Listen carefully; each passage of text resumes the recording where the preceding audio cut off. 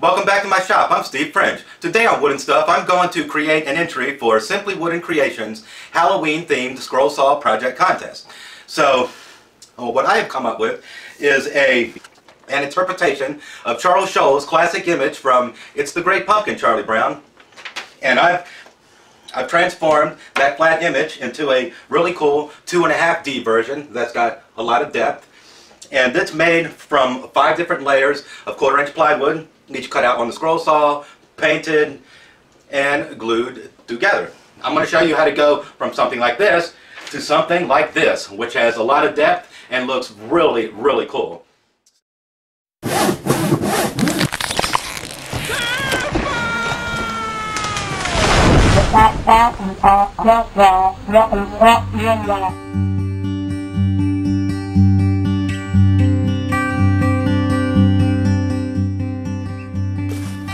Printed out a black and white version of the cover of the animated movie It's the Great Pumpkin, Charlie Brown, and I have cut the pieces, taped them together, and I've got 3 more sets I'm going to take.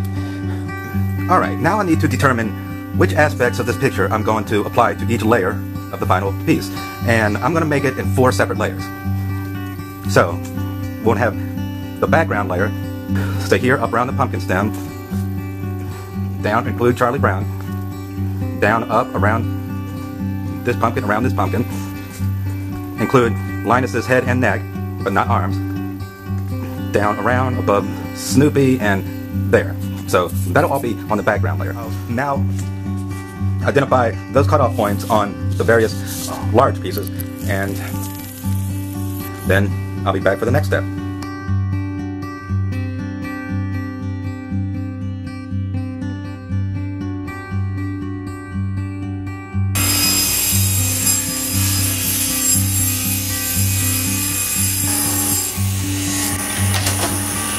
Alright, well I know I need a layer that's shaped like what's missing here, so let me go ahead and stick this pattern to the wood and cut out that shape.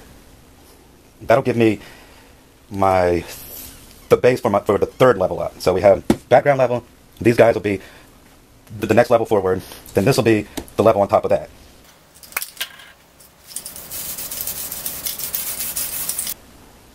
So let me get the top corner lined up, followed by the entire top edge, and work down and from the middle outward. So.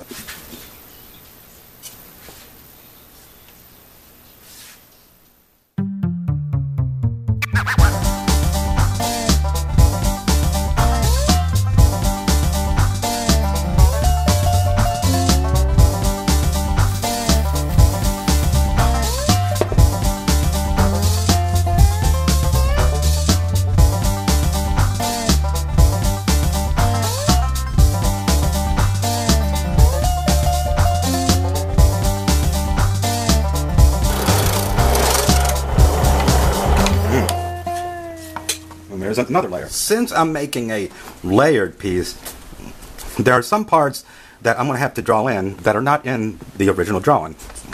One is the part in back of Snoopy's head. So what I'm going to do is I'm going to get rid of this part here on these 2 layers.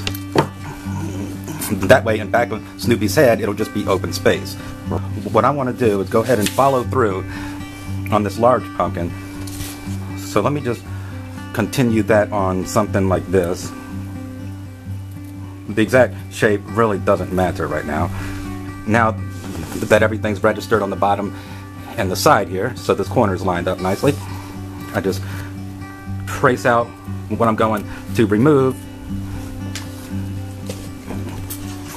and I'll set this layer aside right quick and go ahead and cut out that area right there. So I just stack cut these 2 pieces in and removed those. That's trash now. Okay, so let's see where we stand now.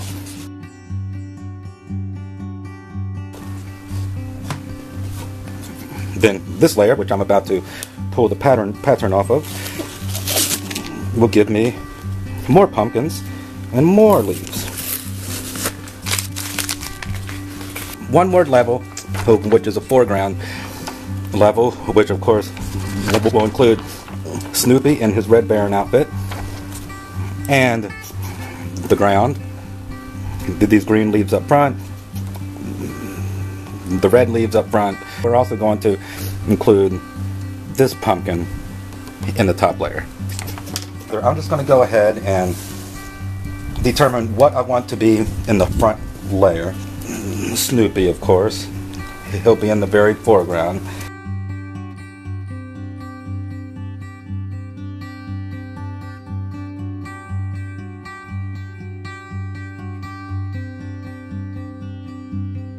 There we go, look at that. And now we've got another one of those situations where I think I'm going to remove some of that material behind this pumpkin here, so it'll help it stand out more and look more three-dimensional. So from there to here, I'm just going to go ahead and just remove that wood right there. It's been cut out now. So, let's see how this is going to look now. Look at that. Nice, huh? Let's go cut this baby at the scroll saw.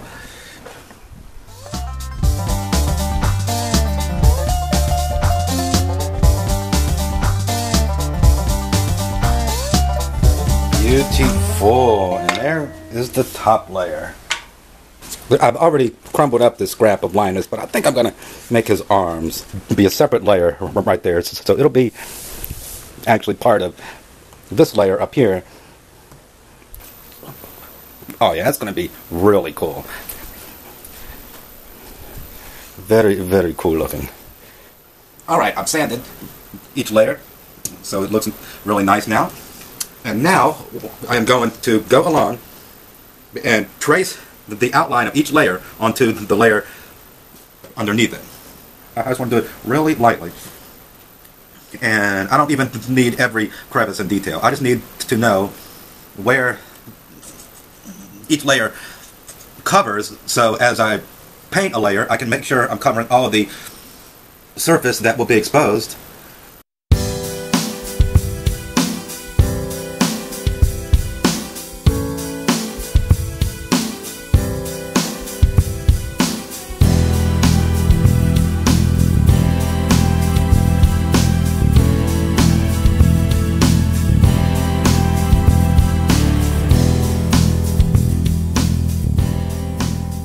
All I've got to do now is the black.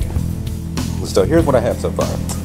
Have this layer, foreground. The next layer down is this, Linus's arms.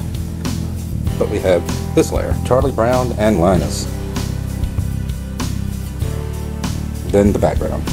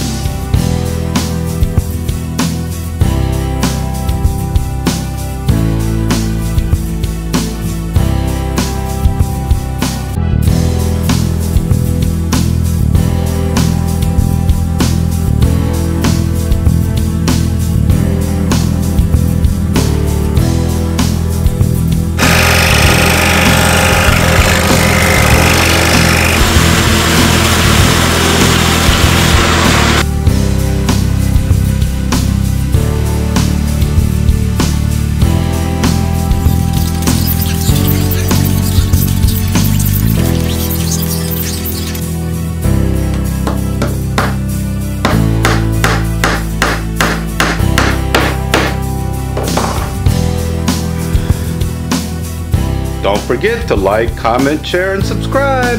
And until next time, thanks for watching.